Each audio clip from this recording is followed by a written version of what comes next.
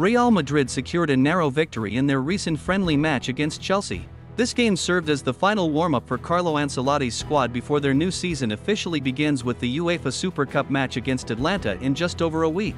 After losing 2 previous friendlies against AC Milan and arch-rivals Barcelona, Los Blancos were determined to win against Chelsea to show their appreciation to the fans in the United States. Real Madrid fielded a lineup featuring many key players, including captain Luka Modric, the central defensive duo of Rudiger and Eder Militao, Lucas Vazquez, and the returning Rodrigo and Vinicius Jr. new signing Enrique, who failed to impress in his first 2 appearances, was benched for this match. On the other side, Chelsea was also eager for a good result amid questions surrounding the playing style under their new coach Enzo Maresca. The Premier League team had a clear chance to open the scoring in the 4th minute when forward Raheem Sterling received a perfectly placed cross from a teammate while unmarked. However, counting on Sterling's heading ability is risky, and predictably, this opportunity did not result in a goal for Chelsea.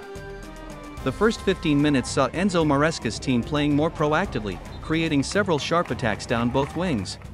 However, it was Real Madrid who took the lead in the 19th minute after a simple combination.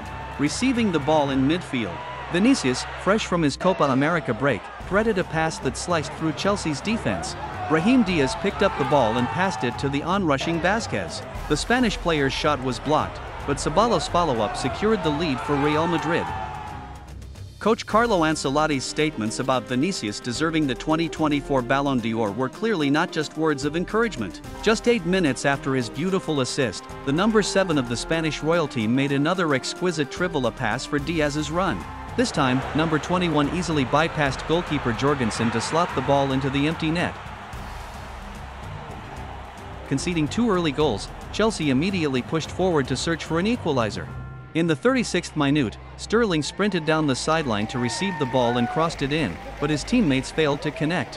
However, just 3 minutes later, the Blues found hope with a goal to reduce the deficit to 1-2.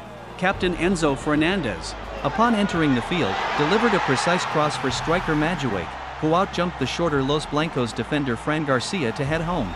The remainder of the first half and the entire 45 minutes of the second half saw Real Madrid and Chelsea continuously exchange blows, but the 2-1 scoreline remained unchanged until the end of the match.